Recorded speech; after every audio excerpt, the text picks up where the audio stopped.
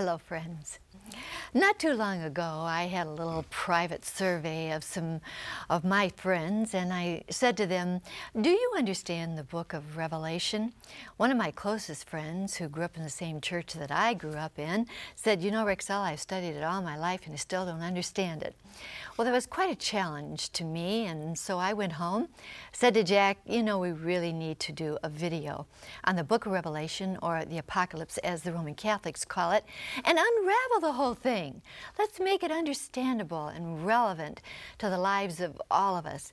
And I don't know of anybody who can do that better than Jack Van Impe. He studied prophecy all of his life. And Jack, this is a challenge for you today. It really is, Rexella. Today we're just going to hit the highlights of the chapters, and I promise you it's going to be exciting. Well, I've also talked to other people who have said, you know, Rexella, that's just a book that's symbolic. You can't take the book of Revelation or the Apocalypse and actually make it literal, where we should really believe it. Well, let me just read an article here for you, just a couple of sentences. The last book of the New Testament that is believed to be written by the Apostle John as a biblical drama should be seen as a sweeping metaphor and should not be taken literally. Now, I sort of take exception to that because we're going to prove to you today that the Lord does want us to take it literally. But there have been religious leaders, not just laymen, but religious leaders who've said the same thing. You can't take the book of Revelation literally. So why should we put so much importance on the book of Revelation when religious leaders have even said, throw it out of the Bible, you don't even need it? Why do you think it's so important, Jack? Many religious leaders speak that way simply because so much study time is involved in getting every little verse situated in one's mind and how they fit together. Let me say this right now. Sir Isaac Newton, and he's been proclaimed as one of the greatest scientists of all time by 20th and 21st century scientists, said, the day will come just before Christ returns when men will proclaim God's word literally and be opposed because of it. That time has come. First of all Scripture is given by inspiration of God, 2 Timothy 3:16. Because of it, we have a sure word of prophecy, 2 Peter 1:19, because verse 21 states, holy men of God spake as they were moved by the Holy Spirit.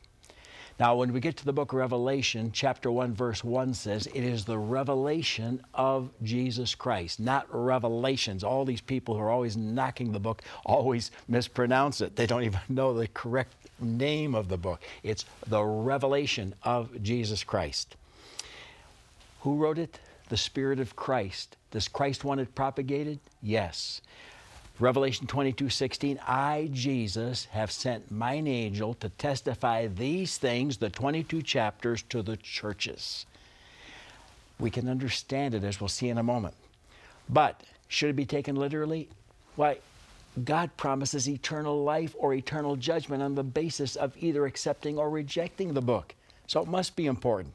It must be understandable.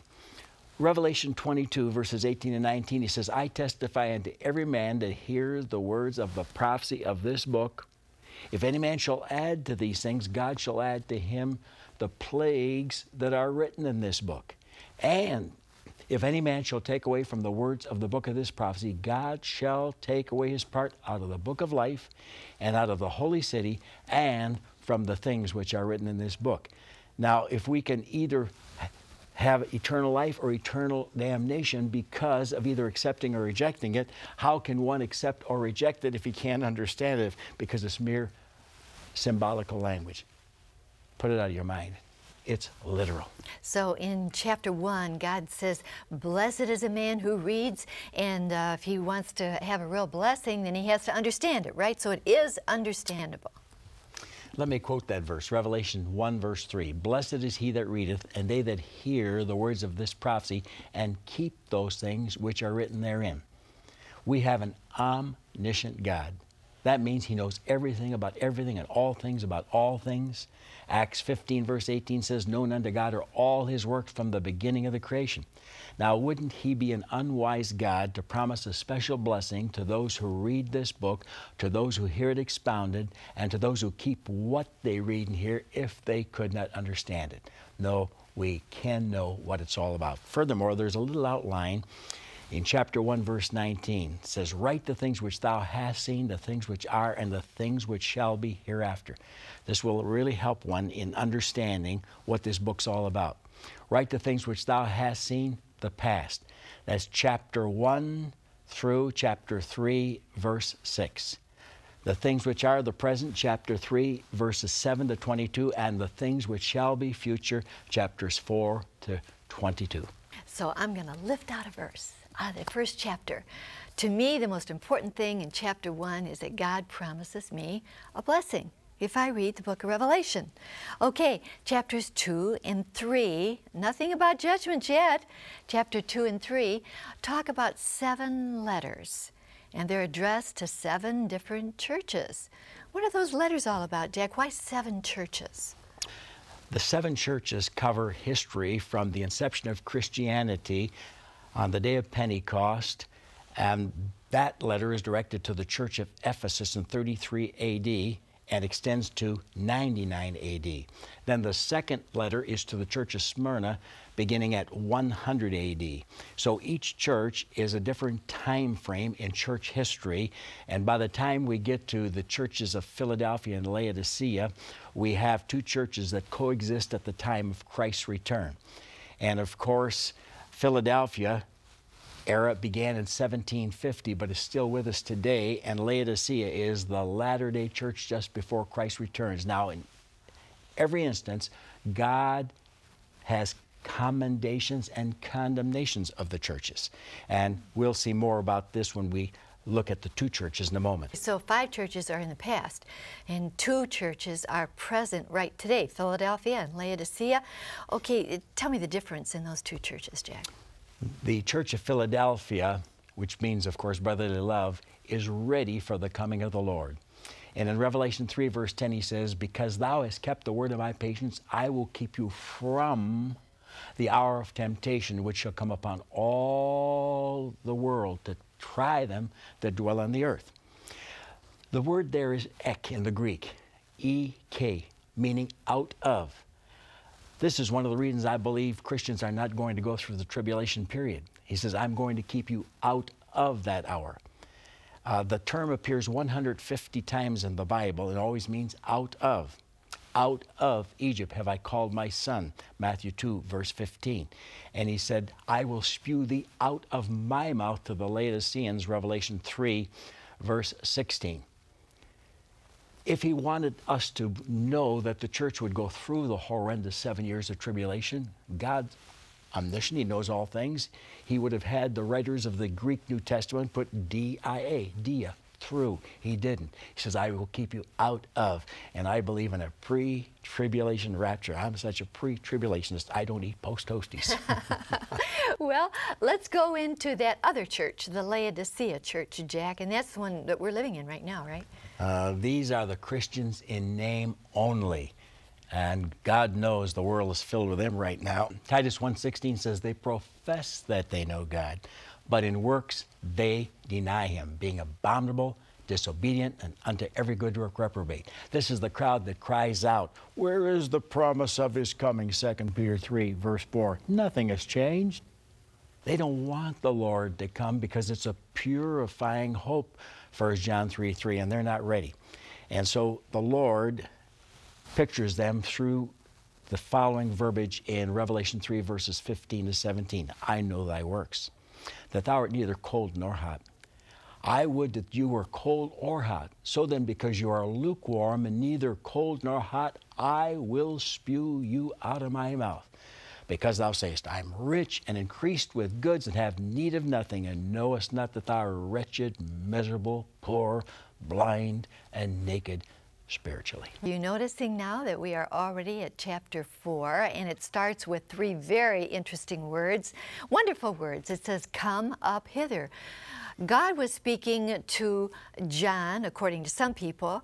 According to others, he's speaking through John to a group of people. Come up hither. What does he mean by that, Jack? And which is he doing? Speaking to John or through John?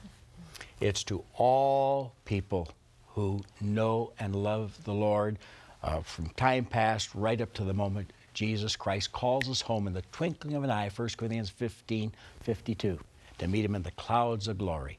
How do I know that? Because in that chapter, those who were called up are doing something unusual in verses 10 and 11. It says, the 24 elders fall down before him, Jesus, that sits on the throne, and they worship him that liveth forever and ever, saying, Thou art worthy, Jesus, to receive glory, honor, and power, for thou hast created all things. 24 elders, they are the representatives of all God's people. There were 12 patriarchs in the Old Testament and 12 apostles in the New Testament. 12 and 12, total 24. So all the redeemed of all the ages are there, casting their crowns at Christ's feet. Now here's another great argument for a pre-trib rapture. When are the saints crowned? Luke 14, verse 14, you shall be recompensed, crowned at the resurrection of the just. So when we hear that voice, come up hither, and the dead in Christ rise first, 1 Thessalonians 4, 16 and 17, immediately they receive their crowns because the resurrection has occurred, and they lay them at his feet. And that happens before the tribulation period begins in chapters 6, extending through chapter 18. Well, that was going to be my next question, Jack. You're saying that this rapture, this come up hither, is before all the judgments start. You know, we're going to talk about that in just a moment. But that's before all this happens, right? Right. And again, if you want to really look at these truths in detail, get my book, The Great Escape. We'll get into the nitty and gritty in that study. But right now, let me give you some thrilling truths as to why we won't be here for the horrendous period of time called the tribulation, or even the Great Tribulation, the last 3.5 years of it, Revelation 7, verse 14. First of all, in Daniel 9, verse 24, God, through the prophet, says 70 weeks are determined upon thy people, the Jews. The term weeks there in Hebrew is Shabuah, and a Shabuah is a period of 7 years. He says there'll be 70 Shabuahs upon the people of Israel. Well, 69 of those Shabuahs totaled 483 years, or 69 weeks. And they all had to do with Israel. Now, why would God change his modus operandi by reverting it now to the Christian church rather than the ones who went through the first 69 weeks, the Israelites? No, it's for them. How do I know that? Because it's the time of Jacob's trouble, Jeremiah 30, verse 7. And Jacob changed his name to Israel in 2 Kings 17:34. The second argument is the book of Revelation is written chronologically. And so the rapture occurs in chapter 4, verse 1, and the tribulation hour begins in chapter 6, but we have been evacuated. Number 3. In 2 Thessalonians 2, verse 7 and 8, it says, the mystery of iniquity does already work. Only he who now hinders the Antichrist coming to power will continue to hinder until he be taken out of the way. And after he is taken out of the way, then shall that wicked one appear, the Antichrist. Now, who's taken out of the way? The Holy Spirit? No. He is omnipresent. He is everywhere at all times. He's God. He cannot be removed from the earth. Study Psalm 139, beginning with verse 7. He's in heaven. He's on earth. He's in hell. He's everywhere. He'll always be everywhere because he's God, the Holy Spirit. But believers have the Holy Spirit living within them. We are the temple of the Holy Spirit. 1 Corinthians 3, verse 16, and 1 Corinthians 6, verses 19 and 20. So we are the ones taken. And when we are taken, then that wicked one is revealed. But God gave me an argument not long ago, Rexella, that I'd never read anywhere else. The Lord returns to earth in Matthew 25, verse 31. The Son of Man shall come in his glory and all the holy angels with him. Now, the post-tribulationists, those who say we're going through the 7-year period, proclaim that we're going to meet Christ at that time and we'll bob up and come right back down. Now, that is impossible. Why? If that's the rapture at the end of the 7 years, we get new glorified bodies at that moment. These bodies are changed, Philippians 3, verse 21, 1 John 3, verse 2. And they are deposited in the holy city as he returns in Revelation chapters 21 and 22. So if all believers are taken at the end of the 7 years and they meet him in the air, their bodies are changed, they're deposited in the holy city, and now there is no one on earth to go into the millennial reign for the 1,000 years as far as believers are concerned. For he says when he hits the earth in verse 34, come and inherit the kingdom prepared for you from the foundation of the world. How can they do it? They're not here. They're in the holy city. All that's left on earth are the unsaved who survived the tribulation hour. And he says to them in verse 46, these shall go away into everlasting punishment. So now we have zero population on earth. There's no one left. You say, well, how and who will go into it then? Who, if the believers are taken 7 years sooner and don't go through the 7-year period tribulation, who will experience it? We'll show you that when we get to chapter 7. You know what, Jack? A couple of weeks ago on one of our television programs, he said something that really impressed me, and it sort of fits in here, I think. God always takes care of his children, his believers. He was quoting about Noah, where God said, come in to the ark, and about Lot, where God said to his children, come out. And then you said, I like this, referring to what you're talking about today, come up for believers now, so they escape that judgment. It's definite, Rick. So wonderful. Chapter 5, we're already there, and let me just impress something on your hearts here. God starts chapter 5 talking about music. Music. What is the song that is expressed in chapter 5? Why are they singing? What are they doing? What's causing them to have this wonderful music, Jack? Another great pre-tribulational argument. They've been taken in chapter 4, verse 1, and now in chapter 5, verses 9 and 10, they're singing. Listen to the song. They sang a new song saying, thou art worthy, Jesus, to take the book and to open the seals thereof. For thou wast slain and hast redeemed us to God by thy blood out of every kindred, tongue, people, and nation. Get it? And we shall reign on the earth. We're going to go back with Christ to earth and reign with him. And that's when he comes in Revelation 19, verse 16, as the King of Kings and Lord of Lords. And his armies follow him in verse 14. For what purpose? Chapter 20, verse 4. And they lived and reigned with Christ 1,000 years. Well, they were singing about it 7 years before that. Now it actually happens. But as we're going to show you even further in this study, after the 1,000 years, Christ is recommissioned. And his reign on earth goes on forever and ever, Revelation 11:15. But the saints also rule and reign with him forever and ever in Revelation 22, verse 5. So first they ruled with him for 1,000 years, then they reigned with him forever and ever on earth. And you know what I like about it? Every tongue, every people, every nation is there. It means it's the greatest interracial and interdenominational event in world history, and I love that because I believe in drawing God's people together. So in heaven there are not going to be just one race, not going to be just one denomination. We'll all be children of the Lord. That's there right. In heaven. Oh, I love that, Jack. We're already at chapter 6, and we're going to be talking about the judgments now. You know where they're found?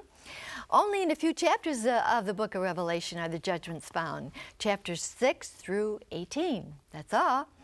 But before we get into that, I just want to ask Jack a question. God never gives judgment unless he has a very, very good reason. Why would God allow judgment to come on people that he loves? On earth that he created and loves? Why is he allowing all this judgment, Jack? Well, as we approach the tribulation period, Jesus said, iniquity shall abound, Matthew 24, verse 12. Paul said in 2 Timothy 3:13, evil men and seducers shall wax worse and worse, deceiving and being deceived. But during that 7-year period, it's a time of unparalleled commandment breaking. They will never have broken God's holy commandments in such a manner ever in history as they will during that point in time. So Jack is telling us that Commandment breaking is going to happen during this particular time of history in an unprecedented way.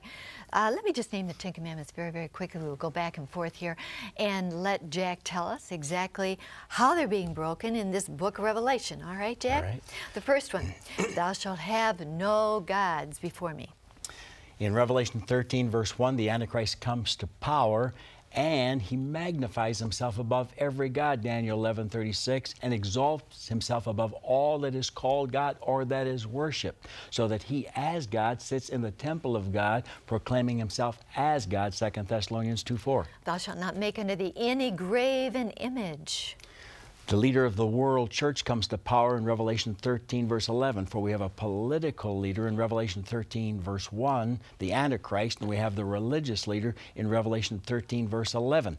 And he gets the crowds of that day to make an image to this Antichrist, verse 14. And by the way, they all worship this image in Revelation 13, verse 8. Thou shalt not take the name of the Lord thy God in vain. And you know what that word vain means? It means having no real value.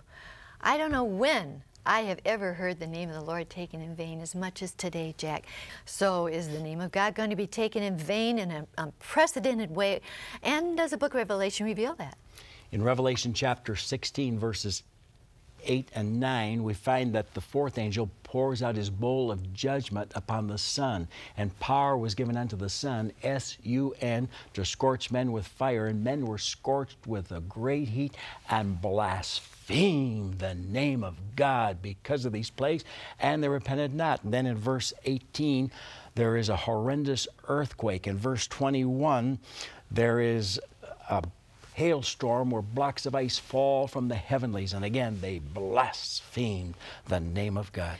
Remember the Sabbath day to keep it holy. The Sabbath day is eternally connected with Israel, with the Jewish people. Exodus 31:13. It's an eternal memorial with them from Yahweh God. So they have to have worship again on the Sabbath day during that 7-year period of tribulation, because it's the time of Jacob's trouble, as we already indicated in Jeremiah 30, verse 7, and Jacob is Israel, or the Jewish race. The Antichrist allows the Jewish people to have their new temple, and they've got sacrifices going on in that temple, and in the midst of the Shabuah, in the midst of the 7-year period, the Antichrist breaks all agreements with them and stops their sacrifices, Daniel 9, verse 27. And because of it, their religious liberties are finished, Sabbath day and all. Honor your father and your mother. In Revelation 9:21, we find that they would not repent of their murders, their sorceries, drug abuses, their fornications, sexual promiscuities, and their thefts. And the hearts of parents are broken because of it. And of course, with all the killings that have been going on even in our schools today, and killing around the world of ethnic group against ethnic group and so forth, this one certainly is broken. Thou shalt not kill. We'll be using this text a number of times. Revelation 9:21, they repented not of their murders. It's going to be an age of murder. In fact, 1/3 of the population of the earth will be destroyed in Revelation 9:18. And as far as believers are concerned, in Revelation 13, verse 15, and Revelation 20, verse 4, they are put to death for their testimony and beheaded because of the witness they have for Jesus. Thou shalt not steal. That again is Revelation 9:21. They repented not of their thefts. It's going to be a time of unprecedented thievery. Number 8, Jack. Thou shalt not commit adultery. In Revelation 9, verse 21, we again find that they repented not of their fornications. Now, that is the term to cover all immoral practices. In 1 Corinthians 7, verses 1 and 2, it defines fornication. It said, it is good for a man not to touch a woman, to avoid fornication. Let every man have his own wife, let every woman have her own husband. So fornication is a sex outside of marriage, and it's going to inundate the land. It's already here. And Jack, this one is so easy to break. I think a lot of people break this every day.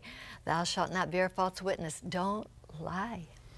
The Antichrist is going to come to power through lying wonders, 2 Thessalonians 2, verse 9. And you know, we talked about that holy city of Revelation 21 and 22. Well, chapter 21, verse 8 and chapter 22, verse 15 both state that outside of the holy city are liars. Whosoever loveth and maketh a lie. You know, it's so easy even for people in the churches today to lie. Oh, they call it a little white fib. But in Proverbs 6, 16 to 18, it says, these 6 things doth God hate. Number 1, a lying tongue. And this one will get us into trouble. If we want what somebody else has, thou shalt not covet. In Revelation 18, we find in verses 11 to 13, 28 gorgeous baubles of life. The pearls, the gold, and all the other delicacies that men enjoy. And verse 14 says their soul lusted after it, because it's going to be a time when most of the world has riches galore while the third world and other parts suffer. But it's all going to end. The stock market's coming down. Revelation 18, verse 10 says, for in 1 hour is thy judgment come. Verse 17, in 1 hour so great riches has come to naught, to nothing. Verse 19, for in 1 hour is she, Babylon, made desolate. All right, now we're in chapter 6, and you have seen the blessing, you've seen the letters, you've seen the come up hither. Now we're going to talk about, and also why God allows the judgment on earth. We're going to talk now about the judgments, starting with chapter 6. There are 21 of them. We're going to divide them 7, 7, 7, because God does that. The first 7 are called sealed, and you know, those are like scrolls, and you break the seal open. All right, that's the first 7. The second 7 are 7 trumpets, where someone's playing a trumpet, and every time the trumpet is sounded, that's a judgment. And then the 7 vial judgments, it's like a bowl, and every time that vial is poured out, there's another judgment. So you have 7, 7, 7, total of 21. Now, 6 of the 21 are found in the 6th chapter of Revelation. Now, you've heard about the 4 horsemen of the apocalypse. We dealt with this very thoroughly on one of our Jack Van Impe programs. They are the first 4 judgments, or the first sealed judgments.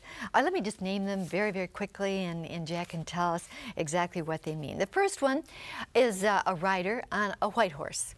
And that's Revelation chapter 6, verses 1 and 2.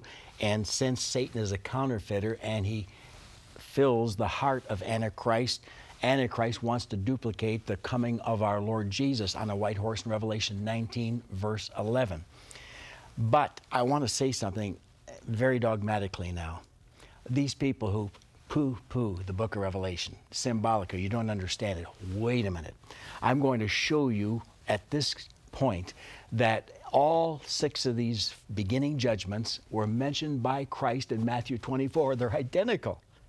Jesus said that there would be false Christs and false prophets in Matthew 24, verses 5, 11, and 24.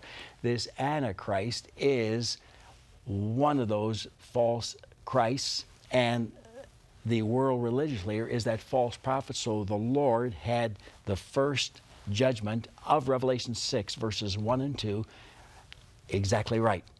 And let me say that he rises in chapter 13, verse 1, and has control over all the world, as we'll see later, verse 7. So we're right on track. He's riding, and he's going to appear soon. So Jesus talks about the judgments. Yes. All right. Then the rider, the second horseman of the apocalypse, is the one that rides on a red horse. That's Revelation chapter 6, verses 3 and 4, and he takes peace from the earth. What'd you say, Jesus, in Matthew 24, verses 6 and 7? He said, ethnic group will rise against ethnic group, kingdom against kingdom, and there should be wars. And again, Christ had it right. Don't say you can't accept the book of Revelation when Christ gave the same signs in Matthew 24. If you get rid of the book of Revelation, get rid of the book of Matthew and get rid of what Christ taught. And we believe that this rider on the red horse is Russia. There's going to be a peace pact in Israel.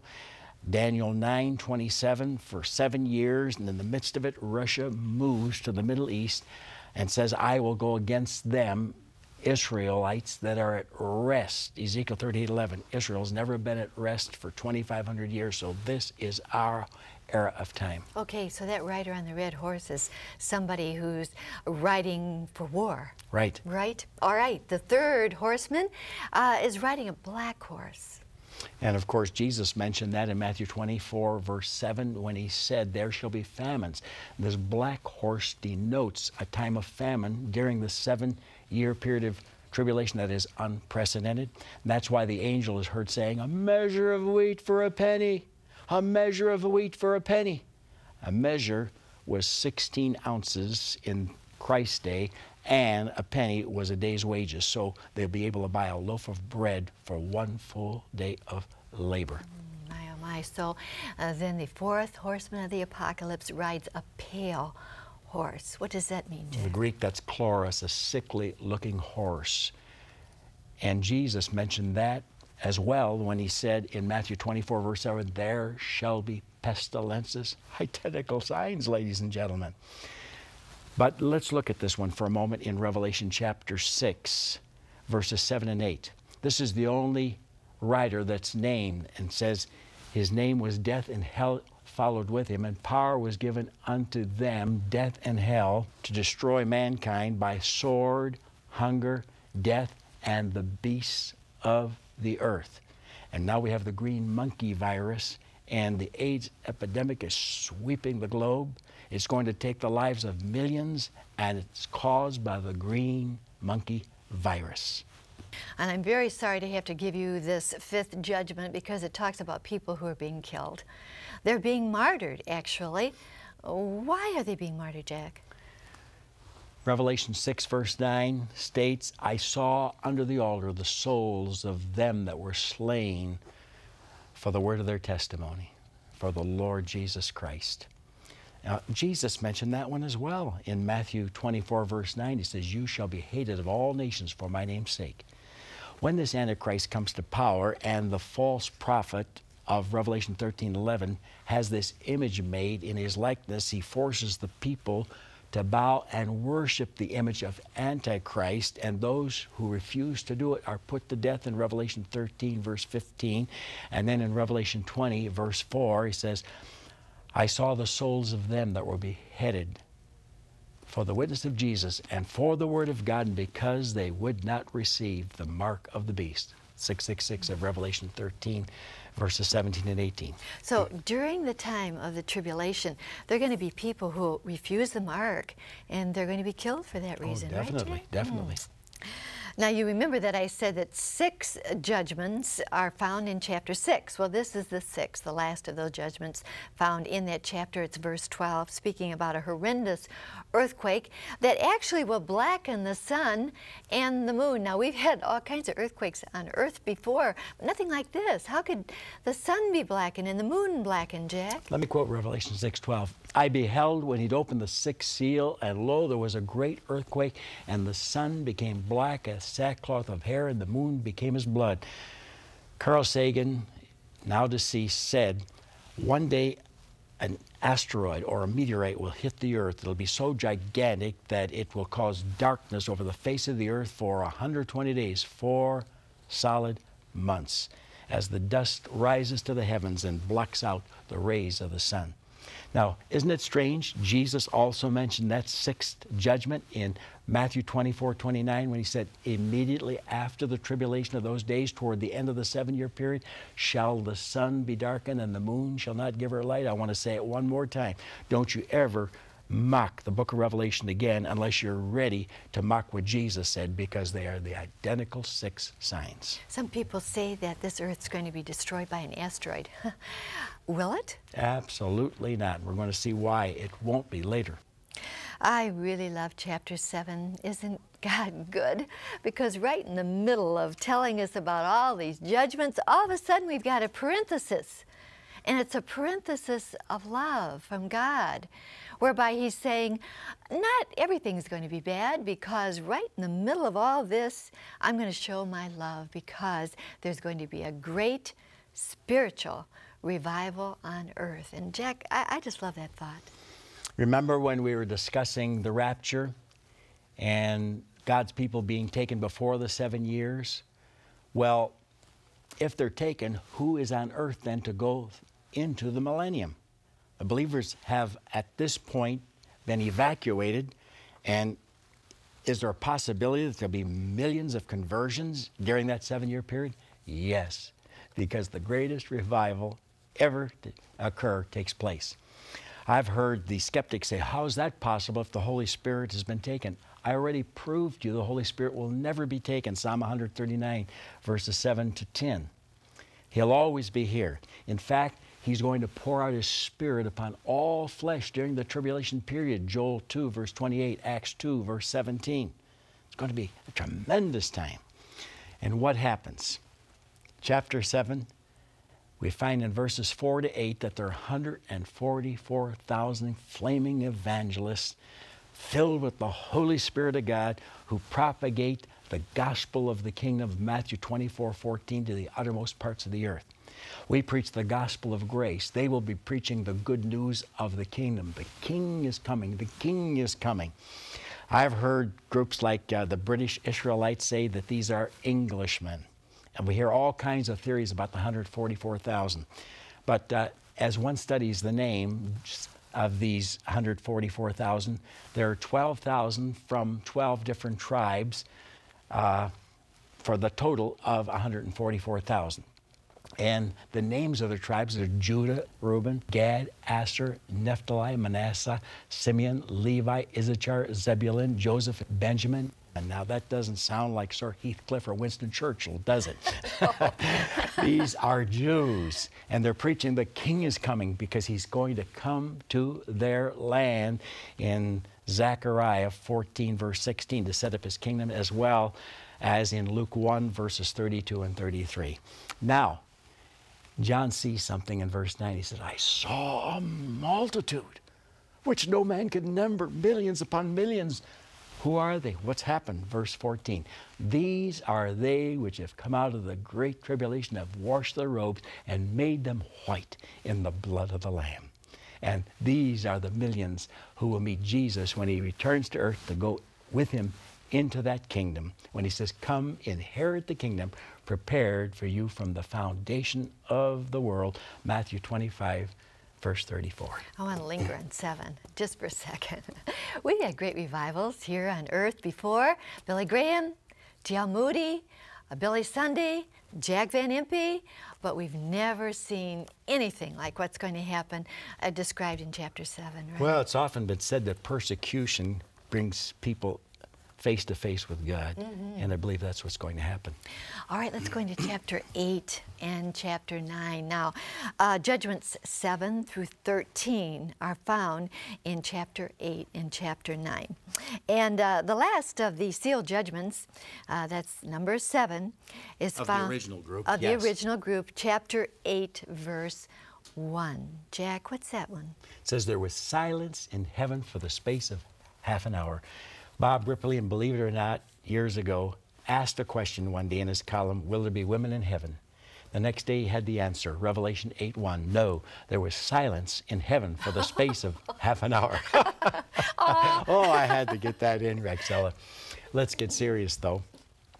There's solemnity in heaven, quietness, silence, because they're contemplating the next 7 judgments. Now that's the last of the sealed judgments, number 7. Now we're going to go into the trumpet judgment, starting with the second section of 7, and that's found in chapter 8, verse 7. Give us that one, Jack. Hail and fire fall upon the earth, and 1/3 of the earth is burned. All right, and then 8:8, that's the second of the trumpet judgments. A meteorite falls into the ocean, and 1/3 part of the sea becomes bloody and deadly. Oh, Jack, we've just polluted our seas so much. I was just talking to our men about that here in our studio, what we've done to our oceans and our seas. Oh, well, number 3, chapter 8, verse 10. A star falls into the waters, and they become bitter. And this is so interesting because in the Ukrainian Bible, they actually have the word Chernobyl. Yes. In our English version, it's wormwood. But wormwood, translated into the Ukrainian language, is Chernobyl. And it's Chernobyl that poisons the waters. And we're going to have more of that in the future. Oh, yes, dumping all that nuclear waste Yeah. that we've done around Yeah, the world. right. We're polluting our waters. And then here's the fourth one of the trumpet judgments, chapter 8, verse 12. A judgment falls, and a third of the sun, a third of the moon, and a third of the stars are diminished in their brightness.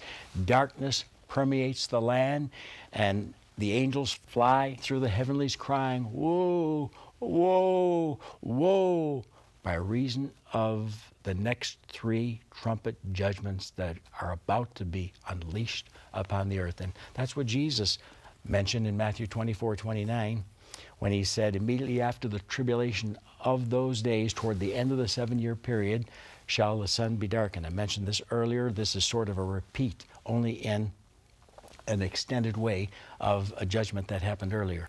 Then the fifth trumpet, it sounds, and a terrible judgment happens in chapter 9, verse 1 through 5. Locusts come out of the bottomless pit, and demonic spirits flood the land, and it's a time of evil like this world has never known. But in the midst of all of that, as I've already said, millions have been converted because the power of the Holy Spirit is permeating the land as well. And it's going to get so bad through these locusts and through these demonic spirits that verse 6 says, in those days shall men seek death and shall not find it. They'll want to die. Whoa. They can't. Oh, terrible. Can you see where we're going, friends? Actually, our world today is leading up to everything we're talking about. Pollution of the sea, the sin abounds in an unparalleled way. The commandments are being broken around the world in an unprecedented way. Well, now this is the sixth trumpet that's going to be sounded in, oh my, judgment. Chapter 9, verse 13. Jack, take just a little extra time here, will you, and explain Right. it? I'll explain this fully when I get to chapter 16 in the Battle of Armageddon, but at this point, this is the second phase of the Armageddon battle, the second invasion as the Oriental hordes come to the Middle East. And Revelation 9, verses 14 to 18 states, and I quote, "Loose the 4 angels which are bound in the great river Euphrates to slay a third part of mankind." Verse 16, the number of the army was 200,000, 200 million. Verse 18, by these 3 was the third part of men killed by the fire, the smoke, and the brimstone. I've said this often on television. I want to repeat it. This could not have been in John's day when this was fulfilled, because I read recently where a minister in Illinois said, oh, all these things happened in the first century. Hey, there weren't 200 million people on the face of the earth in the first century. So, sir, you've got something mixed up in your theology.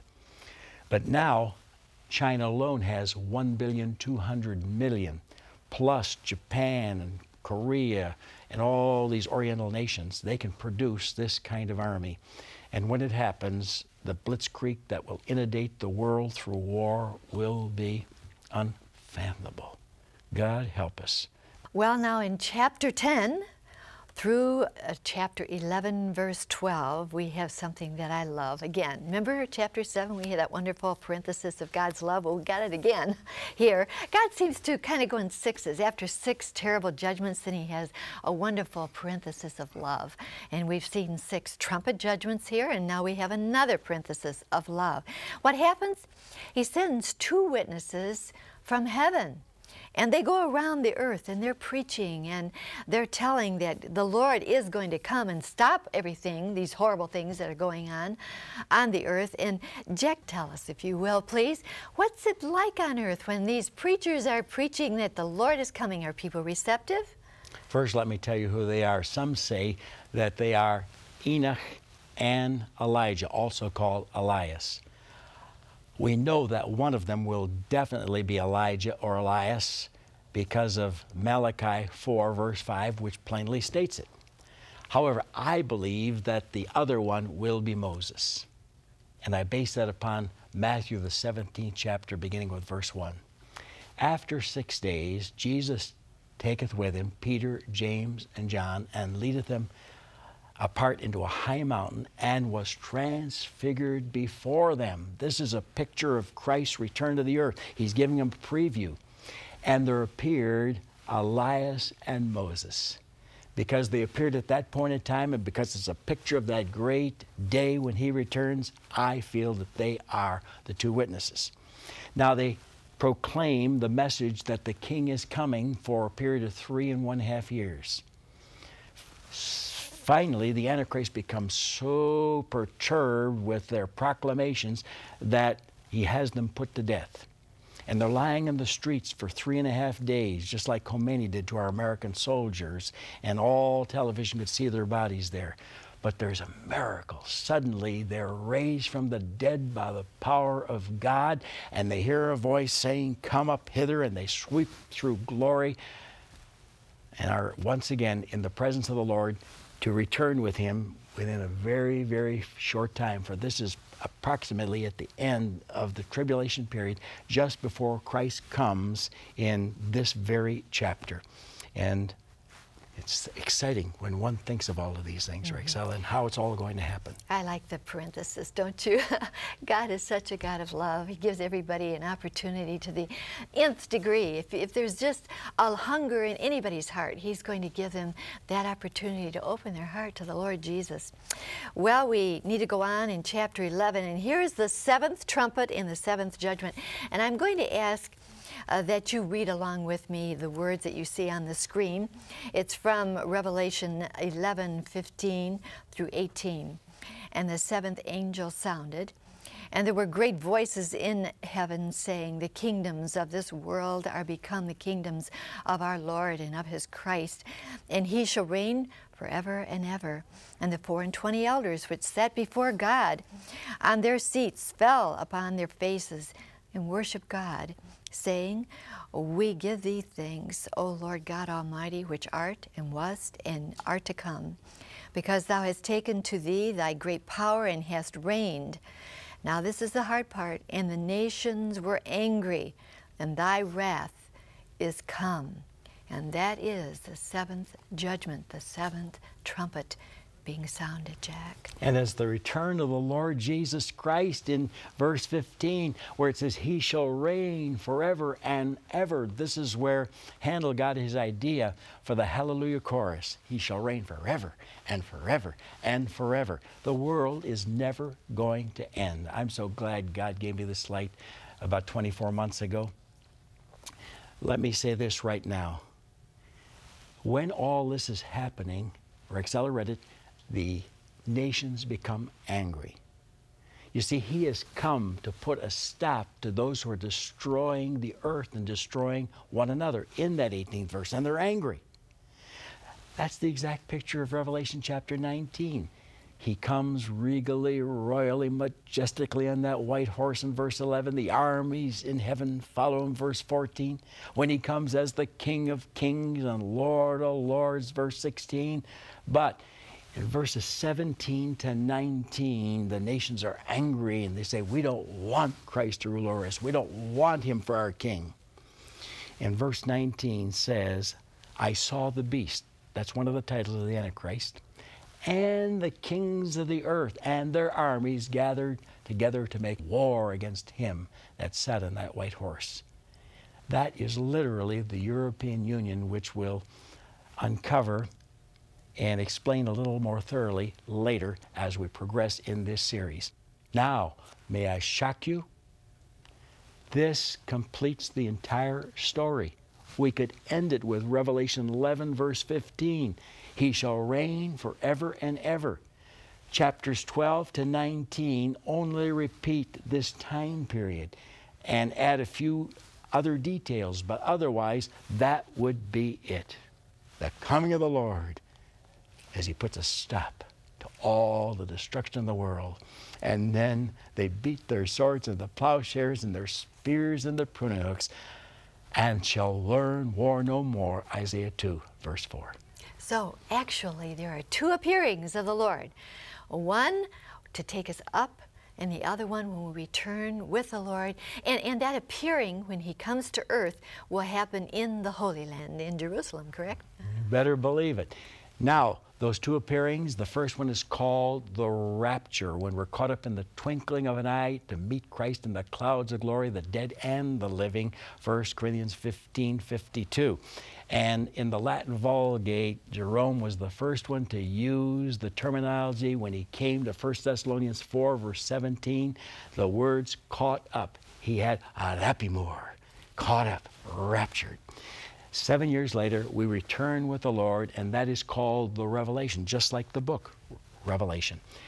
But it means he reveals himself to the whole world as he sets up his kingdom on the face of the earth. Here we are at chapter 12, and we have to figure out where Satan is. Well, what's he doing during all of this time? Well, you know, Satan dwells in heaven 1 and 2, not 3, because that's where God dwells. But Satan sends his emissaries down to earth, and demons, if you will, and tells them to do their terrible deeds. So don't blame God for what's going on earth when something bad happens. That comes from Satan. He's the God of this world. But something happens to Satan in chapter 12. He's cast out of heaven 1 and 2, down to the earth. And I have a good question for Jack. Why does God do that? Why does he cast him out? Pride, pride. He was the anointed cherub angel that covered, serving our Lord, Ezekiel 28:14. But he was dissatisfied. He didn't want to be second in command. He wanted to rise above God, as recorded in Isaiah 14, verses 12 to 14. It says, "How art thou fallen from heaven, O Lucifer, son of the morning? How art thou cut down to the ground, which didst weaken the nations? For thou hast said in thine heart, I will ascend into heaven. I will exalt my throne above the stars of God. I will sit upon the mount of the congregation, God's throne in the sides of the north. I will ascend above the heights of the heavens. I will be like the Most High God." And he fell. Jesus said in Luke 10, verse 18, "I beheld Satan as lightning fall from heaven." Now, he was only cast out of the third heaven. Someone said, "What's Van Impe trying to teach, that there are 3 heavens?" Well, I just believe the Bible. 2 Corinthians 12, verse 2 says that Paul was caught up to the third heaven.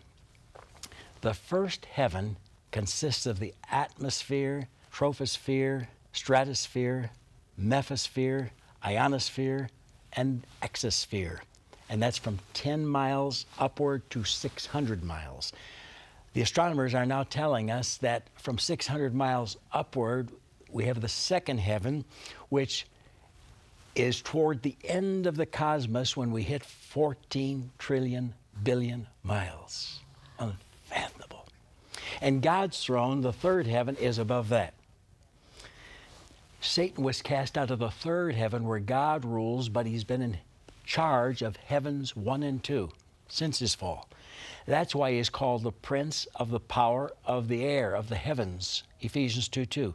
That's why Paul, through the Holy Spirit, said, we don't wrestle against flesh and blood, other human beings, but against demonic spirits in high places. Now, he's been in control of these 2 heavens, but even that is going to end shortly, and that's what this chapter is all about, concerning the great red dragon, as he's called in verse 3. The war in the heavenlies is recorded in the 7th through the 13th verses of this chapter. There was war in heaven. Michael and his angels fought against the dragon, Satan.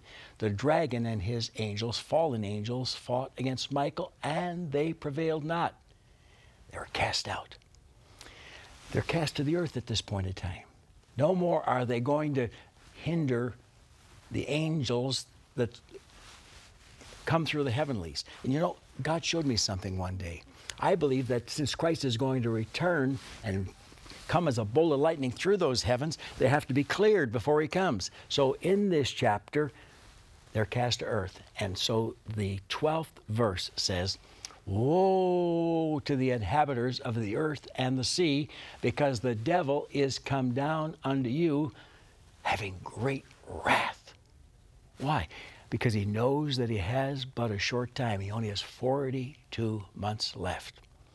And this one who's always wanted to be God, who lost his position in the heavenlies because he said, I'm going to rise above God, is actually going to incarnate the body of Antichrist in the next chapter, as we'll see.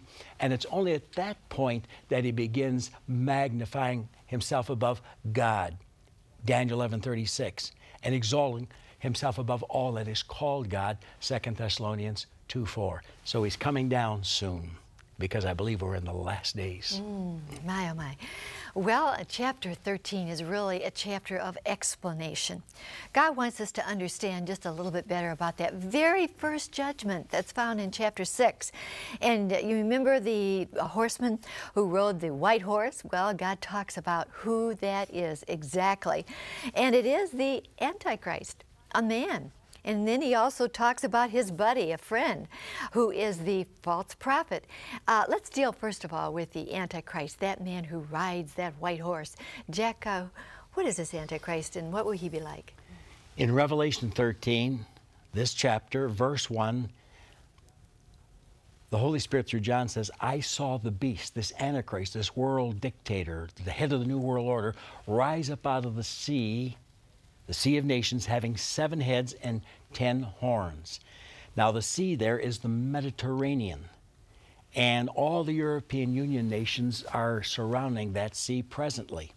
But this is the European Union. Now watch carefully. This one who rises to power as this global dictator is first of all, for the 3.5 years, controlled by Satan. But now Satan has been cast out, as we saw a few moments ago, from heaven to earth, and he incarnates the body of Antichrist. It's only because he's now inside that body that this one is saying, I'm God. You see, Satan has always wanted to be God. Now he's finally made it inside of a man. Okay? Why does the world accept it?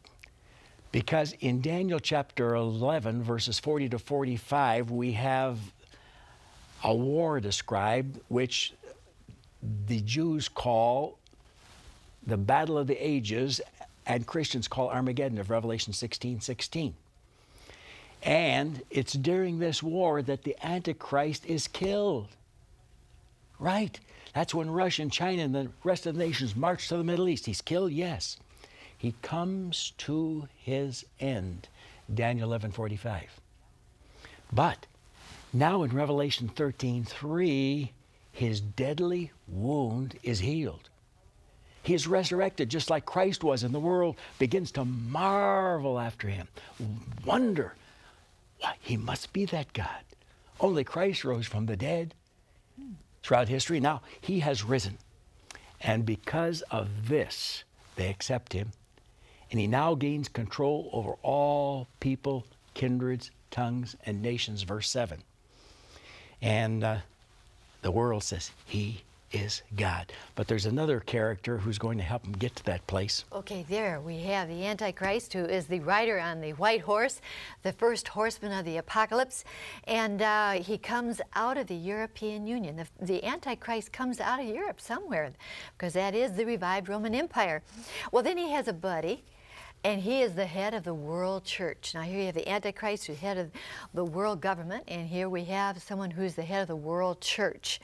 And that is his friend. Explain just a little bit, Jack, about this false prophet. And I've got to take time because this is where everyone gets confused. There are 2 leaders, one political, Revelation 13:1, one who's religious, Revelation 13:11. The religious one tries to get people to worship this politician. He puts everything he has behind it. Now, Revelation 13:11, speaking about this second beast, tells us, I saw another beast come up out of the earth, and he had 2 horns like a lamb, but he spake as a dragon. Now, he's connected with Christianity because he has the 2 horns of a lamb, and that's the title of our Lord Jesus Christ, the Lamb of God who taketh away the sin of the world, John 1:29. But he speaks as a dragon, and that's satanic, Revelation 20, verse 2. So he's an apostate. He compromises. Once he gets to power with his world religion, and we'll explain that when we get to chapter 17, he does wonders, miracles before the people, verse 13. and deceives them. Verse 14, he gets the people to make an image in the likeness of this Antichrist, and this image not only speaks, but through all of it, a mark is given to the people of the day. Probably a robot that speaks, connected with computers, to do the following. Watch it, Revelation 13, verses 15 to 18. He had power to give life unto the image of the beast, that the image of the beast should both speak and cause that as many as would not worship the image of the beast should be killed. And he causeth all world government, both small and great, rich and poor, free and bond, to receive a mark in their right hand or forehead, that no man might buy or sell save he that had the mark or the name of the beast or the number of his name. Here is wisdom. Let him that hath understanding count the number of the beast, for it's the number of a man, and his number is 666.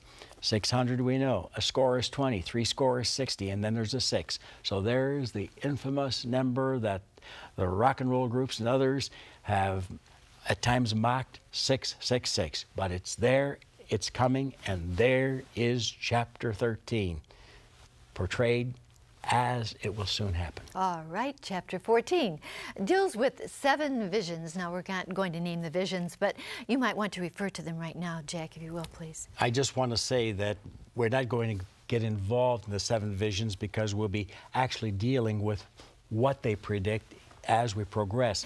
Chapter 15. Now, some of you are counting and you're saying, Rexella, there are 21 judgments in the book of Revelation.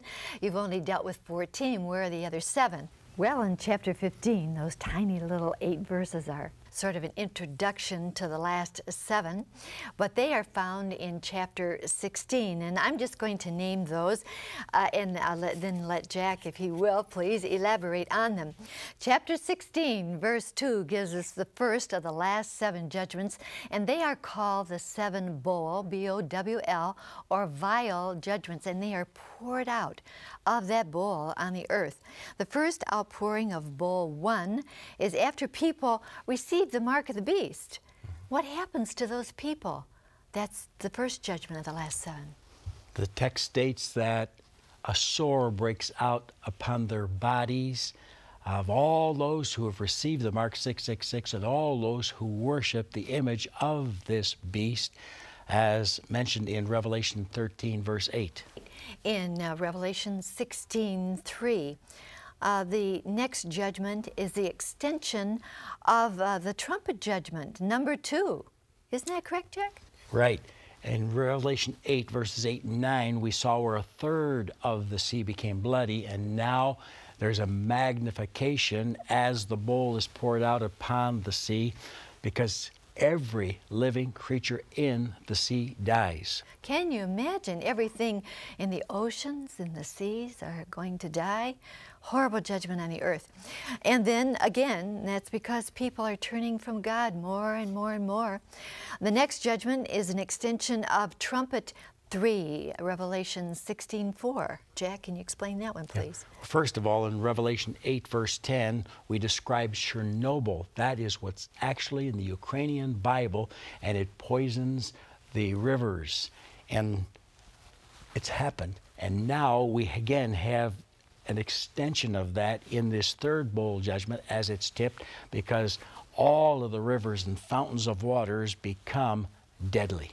And the next judgment, God elaborates on one of the seal judgments, and this is found in Revelation 16:8 and 9, and it's the judgment on the sun. You know, we are living in perilous times where I believe the Bible talks about the sun scorching people on earth, Jack. Right. The 4th angel poured out his bowl of judgment upon the sun, S-U-N, and power was given unto the sun to scorch men with fire, and men were scorched with a great heat. Then the next judgment, well, this one I can almost say amen to. It's found in Revelation 16:10, and it's the judgment upon that man riding that white horse, or the judgment on the Antichrist. And as this angel tips the bowl of judgment upon the earth, it throws a complete darkness over all the world and the empire of the Antichrist. And of course, Jesus, I've already mentioned this, talked about it, and that is occurring toward the end of the 7-year period of tribulation, when he said in Matthew 24, verse 29, immediately after the tribulation of those days shall the sun be darkened, and the moon will turn as blood. You also find that in Joel chapter 2, verse 31,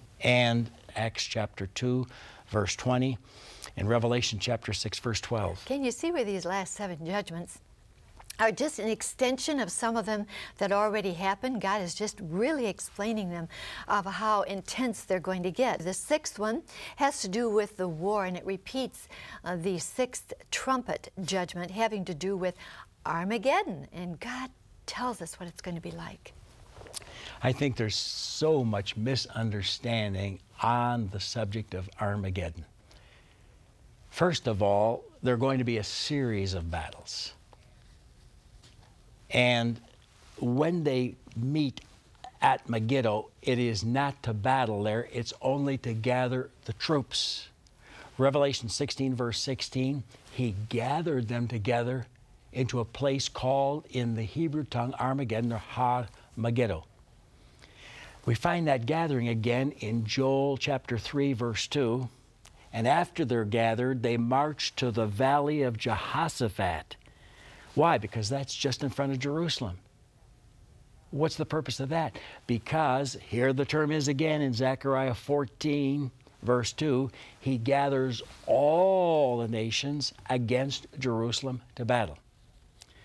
Now, the Jewish writers talked about the Midrash Tehillim, saying that when this horrendous war occurs, and they say the Christians call it Armageddon, there will be 3 major invasions. And I wonder, how's that possible? Where's that located? And one day the Spirit of God led me to Daniel chapter 11, verses 40 to 45. First of all, we see the European Union. Now watch the 4 points of the compass here: north, south, east, and west. The west, the European Union, is there to try to stem and stop the forces who are going to attempt to destroy Israel. In Daniel 11, verses 41 to 43. Now, who comes against Israel? Well, after the peace has been made, Daniel 9, verse 27, and that could happen in the very near future, it's Russia that makes the first move, saying in Ezekiel 38, verse 11, I'll go against them that are at rest, that dwell safely. Any of you who know history understand that Israel has not been at rest for 2,500 years. But in 1948, they became a nation. In 1967, they captured Jerusalem. Now they're making peace negotiations for the first time in 25 centuries, and it's going to happen. But when they say peace and safety, then cometh sudden destruction upon them, as travail upon a woman with child, 1 Thessalonians 5:3. And that's when Russia says, I'm going to go against them that are at rest, that are at peace. That's only happened in your generation. It did not happen, again I repeat it, for 2,500 years, 75 to 100 generations. We're living in tremendous times because this ties in with the coming of the Lord. Now, that first move is from the north and south, Daniel 11, verse 40. That's Russia and the king of the south, Egypt, who heads up an entire Arab federation to move against Israel. That's easy to picture in such an hour as we live. They're driven back to Siberia, Joel 2, verse 20. They're defeated. The second move occurs as China makes the invasion of the Middle East. Now, the armies left over from the Russian invasion join them, and that's the army from the north and the east, the king of the north and the kings, plural, of the east, Daniel 11:44. We described this earlier when we were in chapter 9, verses 14 to 18. But we didn't describe who they were. It says the army is 200,000, verse 16, and by these 3 was the third part of men killed by the fire, smoke, and brimstone, verse 18. But watch the direction from which they come. It says in Revelation 16, verse 12, the 6th angel poured out his bowl of judgment upon the great river Euphrates, so the waters were dried up, so that the way of the kings of the east, or the British Revised Version, so that the way of the kings of the sun rising might be prepared. They come across the Euphrates area on dry ground. What causes the waters to dissipate? Isn't it strange that the Anatolia project in Turkey has 21 dams and 17 hydroelectric plants, and when they push a few electronic devices, push the buttons for them, they can shut off all these areas so that for the first time in world history, these Eastern armies can make the move over dry land. Well, that is the second invasion. They're defeated, and finally all nations come against Jerusalem, Zechariah 14 verse 2. And when that happens, God intervenes as he comes to fight on behalf of his chosen people, verse 3. And his feet stand upon a Mount of Olives, which is before Jerusalem in the east, and the Mount of Olives cleaves down the middle from east to west. And he zaps the enemy in verse 12 with a great plague, and then sets up his glorious kingdom in verse 16. And it says, all those who are left of the nations that came against Jerusalem will come up year by year to Jerusalem to worship the King, the Lord of hosts. That's Mashiach for the Jew. That's Christ for the Christian. Here we are coming up on the final judgment, the 21st judgment, which is the 7th of the bowl judgments. Pour it out of that bowl, pour it out of that vial. And it has to do with the greatest earthquake that has ever taken place, and also hailstones coming out of the heavens, a hailstorm. And it's found in chapter 16, verses 18 through 21, Jack. In verse 18, he says, there was a great earthquake, such as was not since men were upon the face of the earth, so mighty an earthquake and so great. I realized recently that that ties in with Armageddon, verse 16. Let's keep it in context. Verse 16, Armageddon. Verse 18, the earthquake. Now, how's that possible? Do you remember that when Christ comes back to stop what the world is doing and how men are destroying one another in Revelation 11:18? And when he comes to the earth in Zechariah 14, verse 4, and his feet hit the Mount of Olives, the earthquake is so great that the Mount of Olives splits down the center. Well, that's it. That's the greatest earthquake in history mentioned here in verse 18. Then verse 21 adds that there was a great hail that fell out of heaven, every stone about the weight of a talent, approximately 100-pound pieces of ice falling to the earth. They tell us that they're up there the size of houses, and if they can ever get through without dissolution and melting, it's a possibility. And what happens? Do men say, oh Lord, I need you, I want you? No. They blasphemed the name of God and repented not. What a sad commentary on the human race. Jack, when you stop to think about the power of God, we cannot even imagine. The earthquake in Turkey was horrible. We've had horrible ones in California, around the world. Also, the terrible storms in Europe that uprooted all those thousands and thousands and thousands of trees in France. 300 million. 300 million, Jack. It'll take them 200 years to restore what's happened. Well, when you stop to think about God's power, we haven't seen anything compared to that. Boy. Oh, right. And yet people still won't turn to him, as Jack just mentioned. Chapter 17 and 18 I truly like because it's another parenthesis. And you have heard about the separation of church and state here in the United States. Well, during the time that chapter 17 is written, there's a uniting of church and state. Of course, the state under the auspices of the Antichrist and the false prophet has the church. They do unite, but it is not forever. They're going to have their demise, Jack. We have the union of church and world in Revelation 13. The politician arises in verse 1, and the leader of the world church in verse 11, who has the two horns of a lamb, identifying him with Christianity, but speaks as a dragon, identifying him with satanic powers, and he unites all the religions religions of the world. Doesn't matter what their label is. The true believers were evacuated previously through the words come up hither of Revelation 4, verse 1. Now there's been a great revival, and there are millions of Christians still left upon the face of the earth, and he wants to force them into the world church. And of course, the majority refuse and lose their lives when they will not go into it. Revelation 13, verse 15, and chapter 20, verse 4. The leader of this world church, and she's called the mother of harlots and abominations to the earth in verse 5, is designated by that title because she commits spiritual adultery with the politicians of the world and all the other religions that deny that Christ is God. What is spiritual adultery? James 4:4. Ye adulterers and adulteresses, know ye not that the friendship of the world is enmity with God? So because of this union of church and world, she has committed spiritual adultery and bears that label.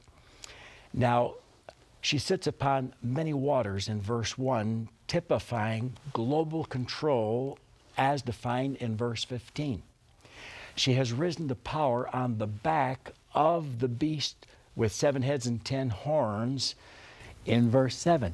And that's the European Union. There will only be 7 world empires, Revelation 17:10, as previously mentioned. And that, of course, is Assyria and Egypt, then Babylon, Medo-Persia, Greece, Rome, and revived Rome. This is that final world empire. And she got to where she is because of working closely with the global leader of the New World Order. But Rexella, before it's all said and done, when he gets to the place where he wants to be as the leader of the New World Order and doesn't need the church anymore, he burns her with fire. He destroys her as the chapter ends. So that's a picture of this 17th chapter. Well, have you heard of the decline and fall of the Roman Empire? That's going to happen again. In chapter 18, it does happen. Now, if you watch our program, Jack Van Impe Presents, every single week, you know Jack has been telling us, as he mentioned just a moment ago, the European Union is the revived Roman Empire. They are going to fall again. Tell us about it, will you, Jack, please? In this 18th chapter, we see something unusual. She's called Babylon. Dr. Logsdon of the Moody Memorial Church attempted to show the world that Babylon is modern America through Isaiah chapter 18, verse 1, Jeremiah chapters 50 and 51, and this chapter, Revelation 18. I have a tendency to agree with much of what he said. Now, we see in this 18th chapter that Babylon is a land of wealth, loaded with sin, but wealthy. And all of the luxurious baubles of life are hers in verses 11 to 13, 28 different items. The stock markets are booming. She has everything she wants. She doesn't need God. Sin is rampant. And then judgment comes. Verses 10, 17, and 19 state, in 1 hour is thy judgment come. In 1 hour, so great riches has come to naught, to nothing. In 1 hour, she made desolate. Now, that can easily happen through a failure in the computer systems, or it can easily happen through terroristic activities or through a bombardment. They're warning us now about terrorists and what they might do. In New York City, in the subways, similar to what happened in Japan just a couple of years ago. Whatever it is, they collapse. And it's the end of this world power. Many believe it's the European Union. With this, I could agree. However, as we progress, we'll see where they come to their demise through the power of God when Jesus Christ, who is God, returns to set up his kingdom. You know, again, we hear some music. Did you know there was that much music in the book of Revelation? But in chapter 19, it starts out with a wonderful hallelujah chorus because it is a kind of a rerun of chapter 11, proclaiming the return of Christ, not in the clouds, but to the earth. And certainly that return of Christ to the earth will be a glorious time, won't it, Jack? Really well, Rexella. Now, the reason they're singing is because Christ is finally going to be united with his bride, the church. And they're saying, salvation to our God, hallelujah. It's really the Hebrew, hallelujah.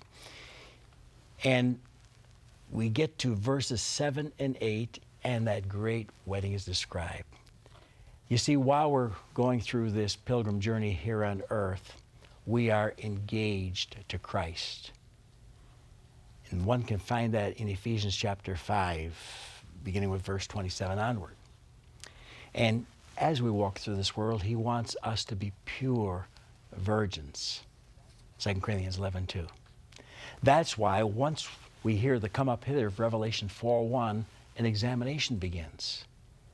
2 Corinthians 5:10 says, we must all appear before the judgment seat of Christ, that every one of us may receive the things done in his body according to that he hath done, whether it be good or bad. Every one of us should give account of himself to God, Romans 14, verse 12. And one can find the examination that will be meted out at that hour in 1 Corinthians 3, verses 11 to 15. And some are going to be ashamed. Ashamed. 1 John 2:28. Some will stand there with confidence. This investigation takes place just before the marriage because Christ wants all of his bride purified before the wedding ceremony. Now it happens. That's why they're singing. In this 19th chapter, I repeat verses 7 and 8. Let us be glad and rejoice and give honor unto him, Christ, for the marriage of the Lamb is come, and his wife, the bride, the church, hath made herself ready. And to her was granted that she should be arrayed in clean and fine linen. And this fine linen is the righteousnesses of the saints. You see, the King James Version has it wrong when it says righteousness singular. It's righteousnesses. When one gets saved, the righteousness of Christ is applied. 2 Corinthians 5:21, because salvation is a free gift. But we create our own wedding gown for that great day by our righteousnesses, our works. We're not saved by works, but when we're saved, true conversion produces works, Ephesians 2:10. At this point, Christ returns to the earth with his bride for the marriage supper of the Lamb, as found in verse 9. Why couldn't they have it in heaven? Why did they have to come to earth to experience this great supper? Because the Old Testament saints had to be raised in Daniel 12, verse 2, as well as the tribulation saints who gave their lives for the cause of Christ during that 7-year period, Revelation 20, verse 4, so they can also be at the great marriage feast. Now, as he comes with his bride, it's depicted in verses 11 onward. Oh, this is a magnificent scene. He comes on that white horse in verse 11. His bride is with him in verse 14. He comes as King of Kings and Lord of Lords, verse 16, to rule and reign for 1,000 years, and we, the bride, are right at his side during all that time. Now, there are those who really despise Christ. The world leader of the church has turned them against Christ. You see, the spirit of Antichrist is to deny Christ's deity, virgin birth, blood atonement, bodily resurrection. 1 John 2:18 says, Antichrist shall come. 1 John 2:22 tells us what it is. Whosoever denies that Jesus is Christ, Jesus is God, is Antichrist. We find the same spirit in 1 John 4, verse 3, and 2 John, verse 7. They've apostatized. And this world religious leader, head of all groups, has turned the world against Christ and anyone who worshiped this Christ, having them put to death. So now it's only logical that they turn against Christ as he makes his appearance on earth. And we find that in Revelation 19, verse 19. I saw the beast. Now remember, Revelation 13:1, this was the leader of the New World Order.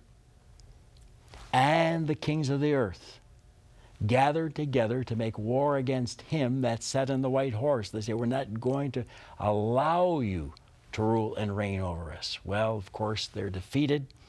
And as the chapter ends in verse 20, this beast and false prophet are cast into the lake of fire. It's over for them. And Christ is going to now set up a kingdom of happiness, joy, peace, tranquility, health, blessing for 1,000 years. By the way, this battle is also described in Psalm 2, verses 1 to 5. And remember, this is the repeat of Revelation 11, verse 15 to 18 when he comes, and the nations were angry, but he puts a stop to those who are destroying the earth, destroying one another. So 11:18 and 19, verse 20 are in total agreement.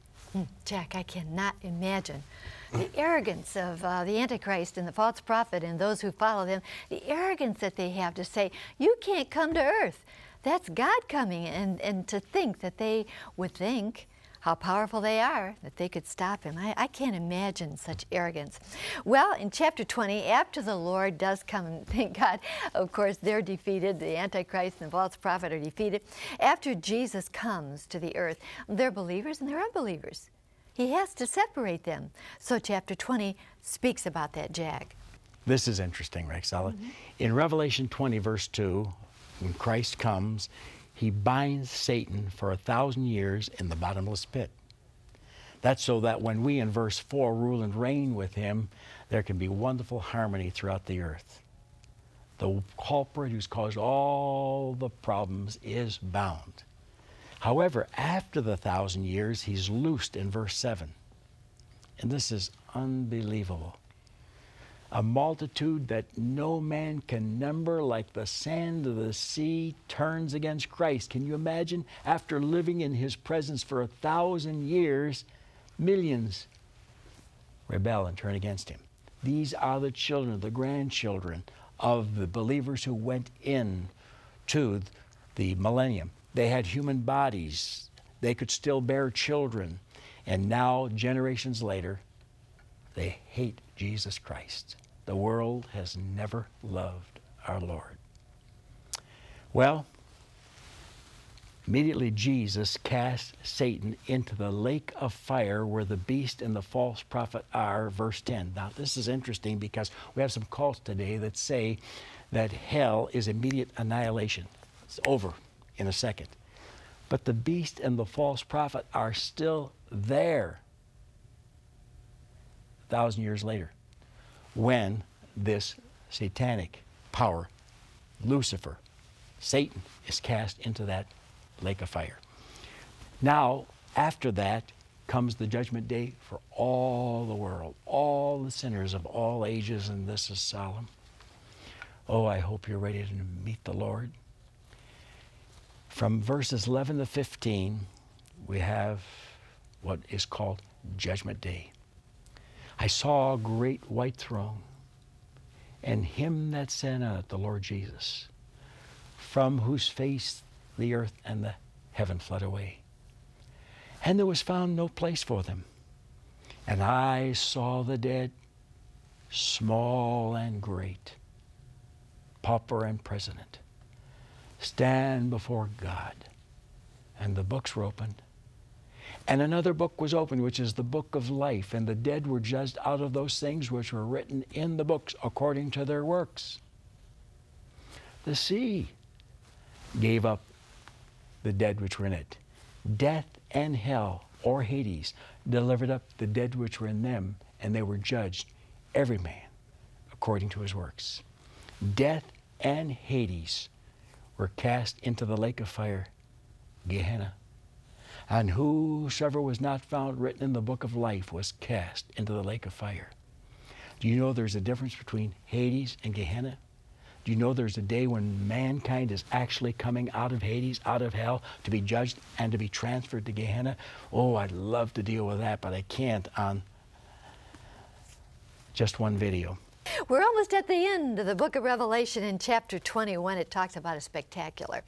And you know, friends, we're really living in some age today. A great advancement in science and knowledge and space, and now they're even talking about taking vacations in space and building cities in space. And can you imagine a city just hanging out there in space someday? Well, that's exactly what's going to happen. When the Lord returns, the holy city is going to hang out in space. And it must be absolutely beautiful, Jack. It must be beautiful. Revelation 21:1. I saw a new heaven and a new earth. There are those who tell us that when Christ comes, the world ends. Everything's going to be destroyed, and then He creates a new heaven and a new earth. I don't accept that. I one time believed that. Why? Christ spoke about the regeneration in Matthew 19:28, and in Acts 3:21 it talks about the restitution of all things. Now I looked that up in Webster's dictionary, and both terms mean renewal, a remodeling job. So He is going to make a renewal. The world is never going to end. It's a world without end. Isaiah 45:17 and Ephesians 3:21. Unto God be glory in the church by Christ Jesus throughout all ages, a world without end. I'll have more to say about that in a moment. But when Christ comes, not only does His bride come with Him, but the holy city descends. Jesus said when He left, I go to prepare a place for you, John 14:3. That's the holy city. And now John sees it descending from heaven. You know, we're going to build space cities. Ours go upward from the ground. God's comes downward from heaven.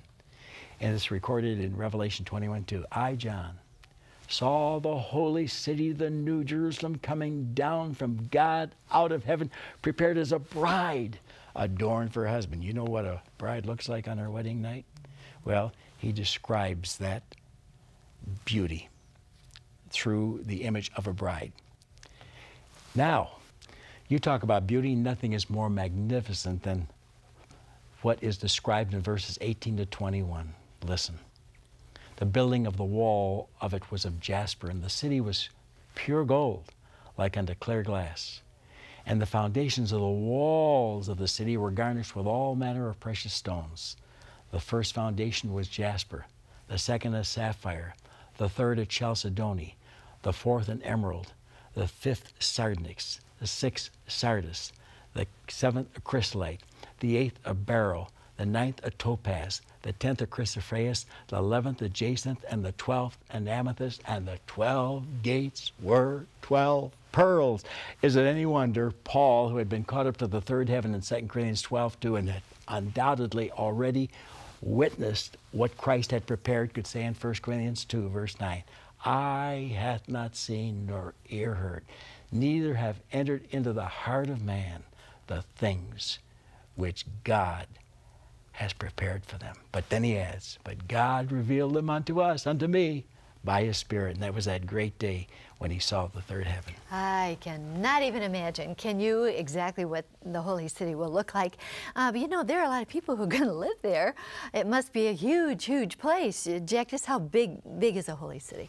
Verse 16 says, the city lieth foursquare, and the length is as large as the breadth, and He measured it, and it was 12,000 furlongs. In American figures, that's a city 1,500 miles long, 1,500 miles wide, and 1,500 miles high. Whoa, you talk about story upon story. It's going to be big enough for all believers of all the ages, believe me. Chapter 22, and I love this chapter because it talks about the thrilling sights that we will see when we're in the New Jerusalem. It's kind of like a continuing sightseeing tour. And in this chapter, it speaks about not only the beauty, but the happiness, the good health, never any illness again, never any sadness again, all joy and blessing, because actually we're with the Lord. And we can only have joy in His presence, Jack. I love this chapter. 22, verse 1, he said, I saw a clear river of water of life proceeding out of the throne of God And on either side of the river was there a tree of life which bare 12 manner of fruits.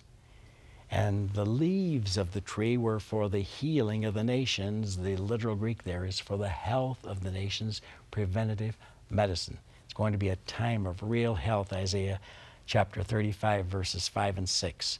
But here God says that natural herbs will be preventative medicine for the ages of ages to come. And of course, it's going to be a place of joy because verse 3 says, there shall be no more curse. Verse 5, there shall be no night there, but the best part of all of it is verse 4, they shall see his face. Now, Rex, I just want to conclude with this. The city will only hang there for the first 1,000 years. Revelation 21:9 to 22:15. Then, when God remodels, renovates, regenerates the heaven and the earth, it comes down to the earth in Revelation 21, verses 1 to 8. This is after the 1,000 years. And it's from that point onward that verse 4 becomes true. God shall wipe away all tears from their eyes, and there shall be no more death, neither sorrow nor crying, for the former things are passed away. This is life eternal on earth. Heaven has come down to earth. The tabernacle of God is with men. And as I've said so often, and you need to get my book, Millennium, Beginning or End, to discover the 120 texts proving this world will never end. First of all, remember, I say it one more time, we rule and reign with Christ 1,000 years, Revelation 20, verse 4. Then Christ is recommissioned in 1 Corinthians 15, verses 24 to 28. And now we rule and reign with him forever and ever. Revelation 22:5. You got two different texts there. One's for 1,000 years, one is forever. Why? This is after the 1,000 years, after the remodeling of the earth. And you see, Christ comes to rule for the 1,000 years, Revelation 20, verse 4, but after he's recommissioned, he rules forever and ever.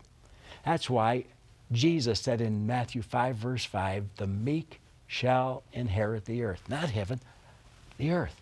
How long? Psalm 37:29, the meek and righteous inherit the earth forever and forever, because his throne, this is the Father speaking to his Son in Psalm 45, verse 6, and Hebrews 1:8, when he says, thy throne, O God, for Christ is God, is forever and ever. And that's why of his government there'll be no end here on earth, Isaiah 9, verse 7, and why he rules over the house of Jacob forever and ever, and of his kingdom there'll never be an end, Luke 1:33. This is the story. This is the book of Revelation. Don't take it symbolically. We've proven today you can't. We've used the Old Testament. We've used Christ to prove that this is an authentic, genuine book. And oh, you need to be ready for the coming of the Lord. You know, the final message from my heart, as far as the book of Revelation is concerned, is that the Lord's going to return. There's just no doubt about it. The Lord is coming again. But until that time, we have to walk by faith, not by sight. And just look forward to the time when Jesus will return and set up his kingdom here on earth in peace and righteousness. No more unrighteousness then. It's going to be a wonderful time. But we need to prepare for the return of the Lord, Jack. Rexella, this is amazing. Revelation 21:27 says, there shall in no wise enter into the holy city anything that defiles. But God wants you there. God loves you. So listen to how this book closes, Revelation 22:17. The Spirit and the bride say, come. Let him that heareth say, come. Let him that is athirst come. And let him take of the water of life, Jesus Christ, freely. God wants to save you today. Do you want to be ready for the return of the Lord? To live on earth forever with him? Then please look at me. Calm your heart now and pray this prayer. Lord Jesus, I believe your word. I believe you're coming soon to establish your kingdom. Lord Jesus, I want to be part of it. I want to live with you forever. on earth. I know that you died for me. There is no other way for me to be saved. You shed your blood for me to wash away my sin. This very moment, precious Savior, I ask you to come into my life, into my heart, and save me. I trust in the merits of your shed blood this very moment to wash away my sin. Do it for me, Lord. I pray this in your holy name. Amen. Amen. Oh my, what an unraveling of the book of Revelation you have seen today. And I trust that it has prompted you to pray that prayer with Jack. We don't have assurance of another day. You know, we could be taken out of this life anytime. And we need to know that each day we're ready to meet the Lord. So if you prayed that prayer with Jack, please let us know, will you? Just write to us. I'd love to send you absolutely free a little booklet, First Steps in a New Direction. It will help you in your walk with the Lord. You know, we need the Lord in our lives to help us through our daily trials too. No matter what, the Lord will see you through and give you peace while we're here on earth. Let me just leave you with this thought. To improve your outlook, keep looking up. God bless you. Bye-bye.